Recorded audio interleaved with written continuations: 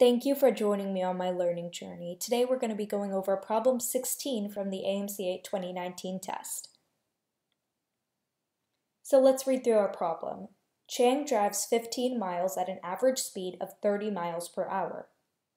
How many additional miles will he have to drive at 55 miles per hour to average 50 miles per hour for the entire trip?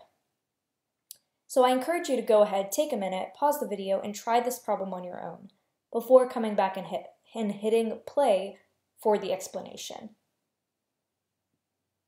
So I'm assuming you've given it a go. Let's start with our problem. So what do we know about calculating speed? We know that it's total distance over the total time is equal to speed. And in this case, they've given us the speed, the target speed, and we can set up an equation to find out what x is. And x we can define as the variable for how many additional miles he'll be traveling. So how much is our total distance? Well, our total distance is really just the amount of additional miles plus the amount he's already driven, so x plus 15. And the total time is the amount he's already driven plus the amount he is going to be driving.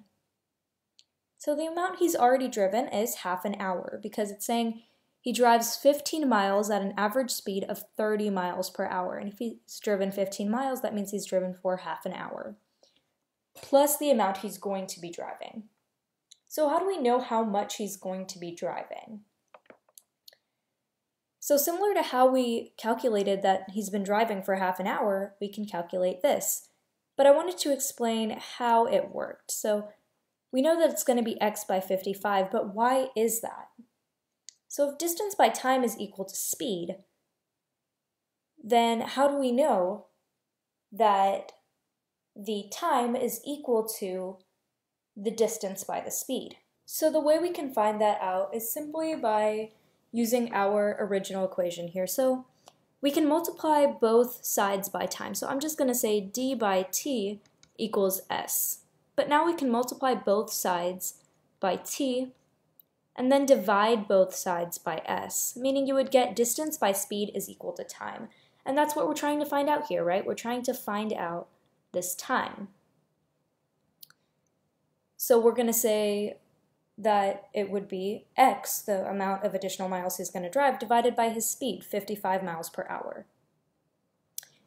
And so on the other side of this equation, we're going to put 50 because that is our target speed. Because distance by time is equal to speed, and it says right here that we have to average 50 miles per hour. So now we can solve our equation. And what I'm going to do is I'm first going to get rid of this nasty fraction, multiply both sides by 1/2 plus x over 55, which would get 25 plus 50x by 55, or 10x by 11, because you're multiplying it by 50. And then subtract 10x by 11 from both sides, you get 1/11 x, subtract 15, 10. So you get 1/11 x is equal to 10. Meaning that x is equal to 110. So on our test, we would circle answer choice D. So that's it for this learning. Thank you for joining me. I'll really appreciate it if you leave your comments, feedback, and further suggestions for additional learnings below. I'll see you in the next video.